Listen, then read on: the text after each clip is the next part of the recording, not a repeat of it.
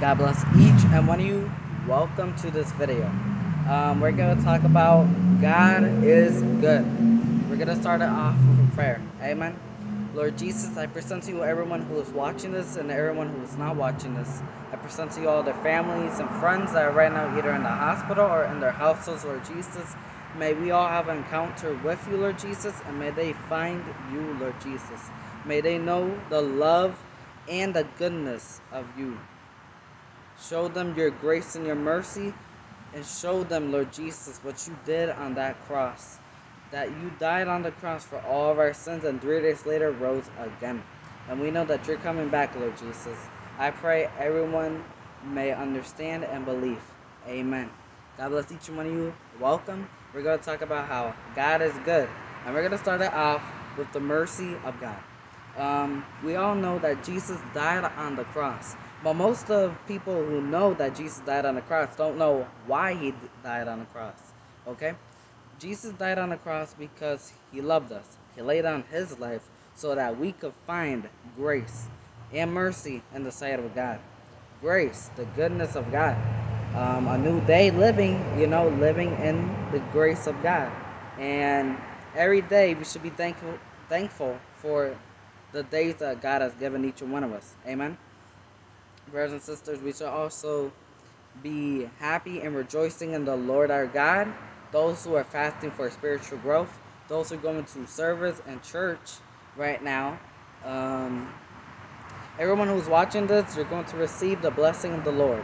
All those who are right now sick in their household, everyone who has COVID, God can heal you, and God is going to prepare each and one of us. Amen, brothers and sisters. God is coming back, and he's showing his goodness even in these dark times. In the Old Testament, it shows a lot about God's faithfulness, and he waited for the Israelites, for them to come to him. And since they sinned, God had to put justice. We have to remember he's a God of love, but he's also a God of justice. That's what makes him holy. He is holy, and his nature is holy. Our nature is sin, but when we come to Christ and ask for forgiveness, we are a new person. We are born again, spiritually. We can't be physically born again, but we could be spiritually born again by head to toe. Okay. We're also going to talk about the goodness of God. God always is going to provide for you. God is going to prepare you, and the plans he has for you are going to prosper. And Jeremiah 29 verse 11 talks about how God has plans for you, and they're going to prosper, because that's the goodness of our God. God got a plan with each and one of us and for each and one of us. Amen? Okay, so let's jump to the last topic. The last topic is salvation. We receive salvation. Look what John 3:16 says. In the name of God, Jesus, and the Holy Spirit. Amen.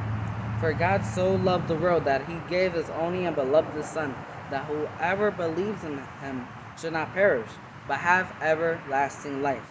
Look at the goodness of our God. Amen, brothers and sisters? Okay. When it says, for God so loved the world, it's talking about the mercy of God. And it's also talking about the grace of God. It's talking about the love of God. Whoever believes in him should not perish. Those who believe in Christ are saved. Those who repent to Christ and they have been washed clean, they are saved. In Revelation 22 verse says, blessed are those who wash their robes, those who make themselves purified in the sight of the Lord. The Lord is holy, and he is also right. He is also good. When he made the earth, he said it is good. Brothers and sisters, everything that God does is good. And he's also a creator. He's going to restore and make things new. Believe in the Lord God that he's going to make something new for you, for me, for your family members, for the congregations right now, for everyone. Believe in God, because good things are coming your way. No matter how many bad things are happening right now, it's for the glory of God. You're growing in Christ when bad things happen. You're learning to overcome problems, obstacles, so that when a greater problem comes, you already know to take the hand of God. Philippians 4:13, I can do all things with Christ who strengthens me. Because of the strength of God that he gives us, it's how we overcome darkness, how we overcome our problems, how we overcome our tribulations. this COVID-19 right now that's going around the world, the water's getting contaminated. The food shortage is already happening. Watch this video because God gave me a dream about a food shortage and how God wants us to start growing plants in our backyard. I don't know if you can see, but we're already starting to grow ours. And God said no matter how big or how small it is, God is going to use it. Okay, brothers and sisters.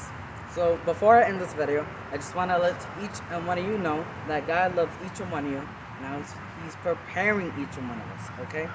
God is good and He is forever good. Amen? Okay. Before I end this, I just want to say, remember that God is good. And bad things are happening all around the world right now. But we all know that we can overcome obstacles with the hand of God. And just remember, God is good. God bless each one of you. And remember, Jesus loves you.